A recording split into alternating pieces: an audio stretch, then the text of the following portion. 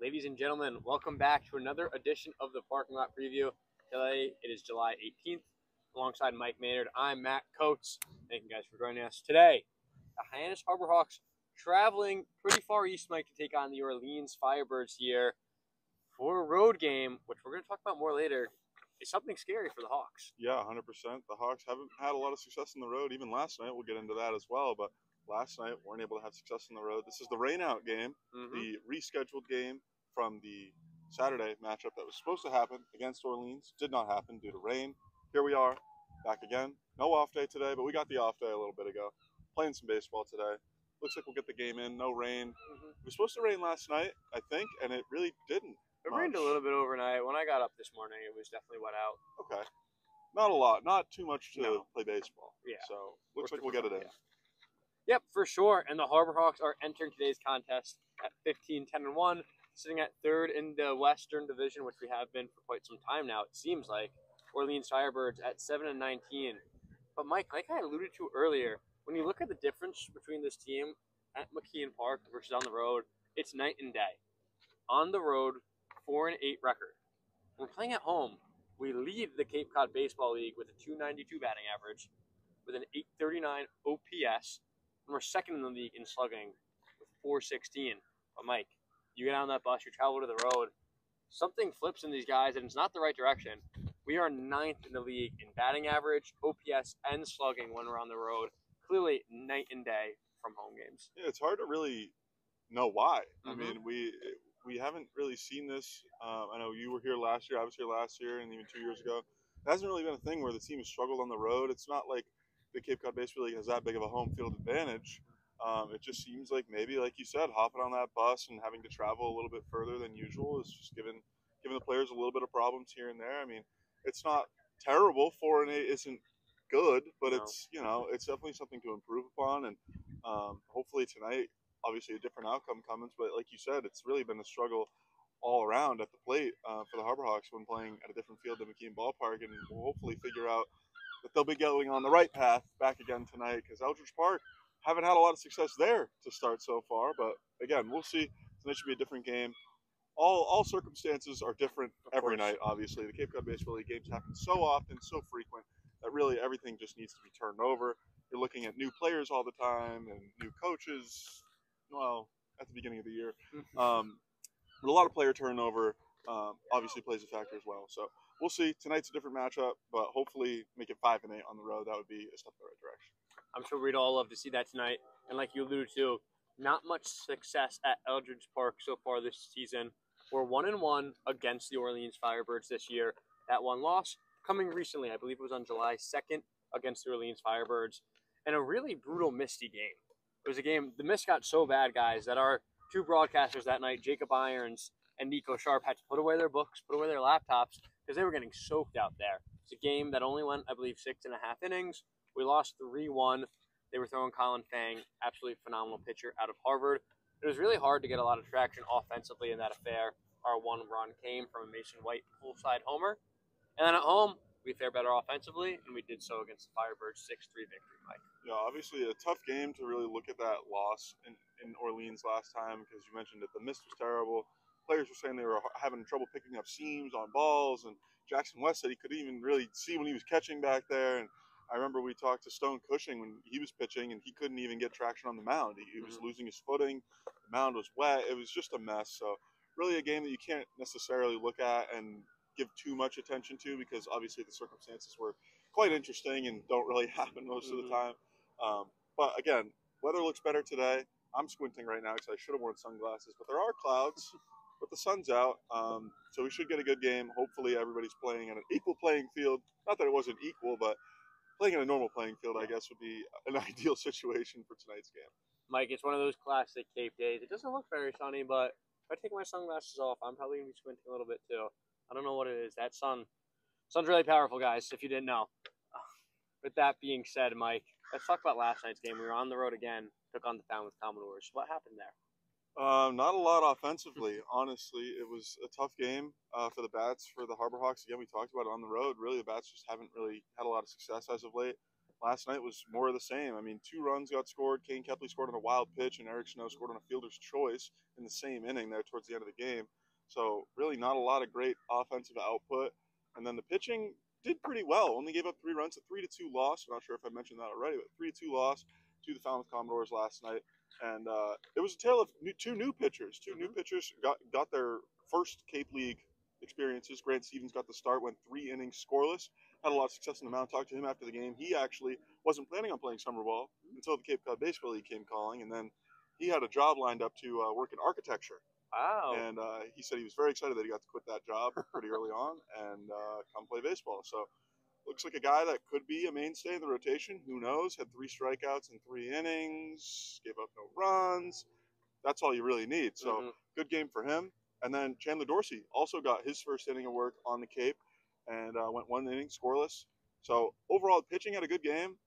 Hitting, not so much. It was just another game to really forget on the road at the plate for the Harbor Hawks. I mean, Coach Carricker seemed a little bit defeated. Not defeated, but a little bit just like, we got to get things going on the right track again.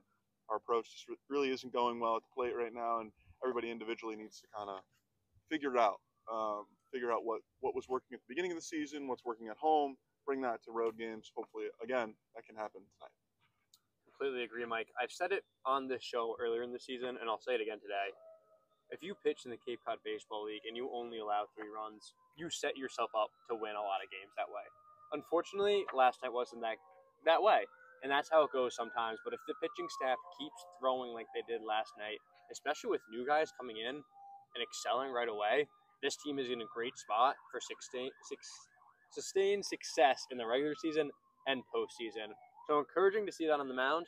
Hopefully tonight, like you said, Coach sees his guys fix their approach at the plate, and we see some more success there. With that being said, Mike, we saw the Orleans Firebirds play a game last night. That was against our rivals, the Cotuit Kettleers. What happened there? They got out to an early 2-run lead there in the beginning of the game. Really, things fell apart, though. Cotuit put up runs throughout the middle innings at a pretty high rate. End up losing 5-6 to Cotuit in Cotuit last night. They came away with a little bit of a comeback attempt in the 9th inning there. Put 2 runners on. They had a runner on 2nd and 3rd with 1 out. Strikeout and a fly out or line out. Game over. So a close game for Orleans against a good opponent. Not able to come away with a win. But overall, a middle of the range scoring game. You know, pitching obviously successful, hitting successful. Harbor Hawks last night we saw a tale of one story. The pitching had a good game and the hitting didn't. So Orleans put together an all-around pretty solid game. Just not able to come away with a win last night against Cotuit. And I think, you know, we just we just went over last night's game against the Falmouth Commodores. We do have to give credit where credit is due. Falmouth did pitch a very good game last night. It was not necessarily just Hyannis struggling. It was also Falmouth did pitch a very, very good game last night, and it gave the bats in the Harbor Hawks lineup trouble. Orleans maybe will be able to do that again. I got a bug on my leg, but again, Orleans altogether a pretty decent effort last night. Almost came away with a win. Late comeback attempt didn't come to fruition, and Cotuit comes away with a win. But they're looking to bounce back tonight. Got a home game tonight against the Harbor Hawks. We'll see what happens. Yeah, like you mentioned, those Cotuit Kettleers, they're a formidable opponent, as you guys have seen in our matchups with them so far this season. So Orleans only falling by 1 run. Very competitive game there against a competitive team. I'm sure they'll be fired up to host us tonight. Hopefully get a victory of their own. But we'll see. Obviously, we're going to look to prevent that. That being said, Mike, let's preview this pitching matchup. It's going to be a matchup of 2 tall, hard throwers. For us on the mound, a 6'7" right-handed pitcher, Aaron Meshulam, making his first start on Cape this summer. Yeah, 5 games so far on Cape, no starts. So we'll see if that creates difference in his approach, difference in his ability to pitch a good game. We'll see. But you got 50 innings at school, 3.65 ERA, 50 strikeouts, and 14 walks. With Hyannis so far, 7 innings pitched, 5.14 ERA, 6 Ks, and 6 walks. So hasn't got a start so far, but has pitched a lot, has pitched a good amount, got in a bunch of games, got a lot of experience. You mentioned it. He's got that tall frame, 6'7", good velo. We'll see if he's in for a good game tonight, hopefully, because this Orleans lineup has struggled here and there. We mentioned it on a parking lot preview early on in the season. The Orleans lineup wasn't really having a lot of success to start. Haven't really picked it up to where they'd like to be at. So Aaron Meshulam in for an interesting matchup. Should have a good game. We'll see. But again, his first start, we got to see. We'll get the jitters out. But But it's a different mindset. You come in with a different game plan, and you're able to prepare differently. You know you're getting a certain amount of pitches at least. You know you're getting to at least get in the game guaranteed. So we'll see what he does. Hopefully, he has a good game. Of course, like you mentioned, always a different mindset and preparation when you're going from planning to be a relief pitcher to planning to be a starter. So interesting to see how our guy from Michigan State adapts today. Hopefully he pitches like his teammate, Joseph Jerwalk. That would be great. I wouldn't complain, that's for sure. On the other side of the mound, though, Mike, starting for the Firebirds, is a guy with similar experience on Cape this summer. 5 games, however, he does have 1 start. That's Brennan Cyber out of Vanderbilt. 6'5", like I said. Going to be 2 tall guys out there today, Mike. What do you see out of him? Another right-handed pitcher, 42 and 2/3 innings pitched at school, just above a 5 ERA, 37 strikeouts, 12 walks. So not getting a lot of strikeouts, but not walking a lot of guys either. He pitches to contact, getting guys out at a high clip. So far with Orleans, 9 innings pitched, just 2 more than Aaron Mishulam. 6 ERA, 13 strikeouts on Cape Cod in 9 innings. So he did kind of pick up the strikeout numbers on Cape so far, but we'll see what he's in for tonight. 2 walks, which is crazy as well. 5 games, 1 start, as you mentioned. It'll be interesting because this is another matchup. We talked about it with Jacob Irons yesterday. This is a pitcher that likes strikeouts, doesn't like to walk guys. And this is a Harbor Hawks lineup that loves to walk and doesn't like to strike out that much. So it'll be crazy. It was fun to watch last night. Falmouth did pitch a very good game. They figured it out. But again, this Harbor Hawks lineup is very disciplined at the plate. 2 walks so far this season. I would be surprised if he didn't walk 2 more at least in this one tonight. The Harbor Hawks love to get on base by any means possible, and did walk a couple times last night, even despite the Falmouth Commodores not walking a lot of guys in their pitching staff. So we'll be in for an interesting matchup. A pitcher that loves to get guys out with strikeout on Cape against a team that really doesn't like to do it and really likes to get on base a lot. So I'm excited. Should be a good matchup. 2 guys with around 8 innings pitched on Cape. So got some experience. No one's coming in brand new like last night. Should be a good matchup. For sure, Mike. Really polarizing numbers there when you see the 13 Ks to 2 walk ratio went on Cape this summer. Like you said, though, something's got to give tonight. We're going to see. Hopefully it's the Hyannis hitters that stick to their approach and win that matchup. Maybe chase the Vandy boy out of the game early. But only time will tell, Mike. That being said, someone's going to be a player of the game. Hopefully a player of the game after a victory. You want to take this one or you want me to go first? You go first. I need to think about this one for a second here. Go ahead. I'm going to take a guy who scored last night. One of our 2 runs scored. Nothing crazy. Eric Snow. A mainstay in the lineup, and I think one of the more interesting stories for the Harbor Hawks this summer. A guy who has so quietly been so successful. It seemed early on in the year he was kind of the odd man out in the middle infield. We had so much talent there, and only so many guys could play on a given night, that Snow was more of a rotation piece. And a few weeks into the season, you're like, oh, he's leading the team in batting average. He's leading the league in batting average. And still, to this point, gotten some more starts, a lot of time in DH as well as in the middle infield. And those numbers are staying very high. Got his first homer of the season just a few games ago at home, and has consistently been hitting. And it's something that fascinates me so much as a player who doesn't have the luxury of knowing he's going to be out there every day like a Kane Kepley does. And he's still going out there and producing every single game. So I expect to see him in the lineup tonight, hopefully. And if he is, I know he's going to produce because he has all year. You mentioned guys being in the lineup today. I'm going to go with Michael Detallo for my pick. I'm hoping he's in the lineup today because Blake Cavill's gone. He's playing with the Savannah Bananas right now. Unbelievable. Great for him. That's awesome. But Michael Detallo has also been awesome at the plate so far to start his summer. He's had a lot of success. He's been with the team since the beginning here and is hitting above 300 so far this season. Been a mainstay in the middle of that order, usually batting around cleanup, maybe 5th. Just knocking guys in, driving runners in when he can, extra base hits, a lot of base hits, just getting on base at a high rate and playing a good first base.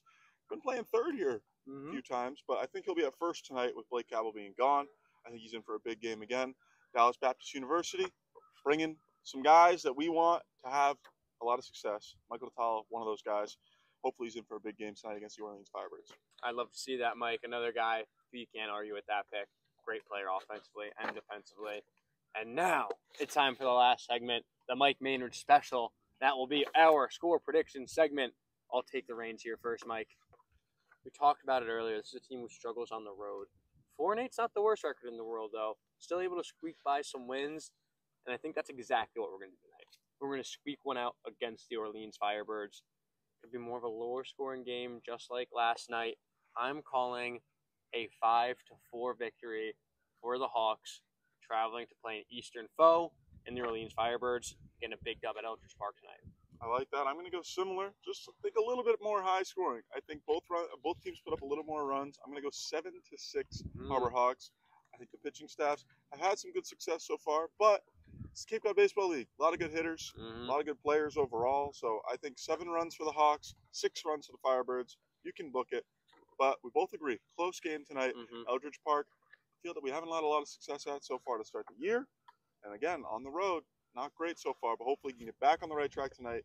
Even a tough win is a win. So looking for a good win, a quality win, but nonetheless something that goes in the column on the left that makes that number a little bit bigger. I agree, Mike. Hopefully we squeak one out tonight. Guys, thank you so much for watching.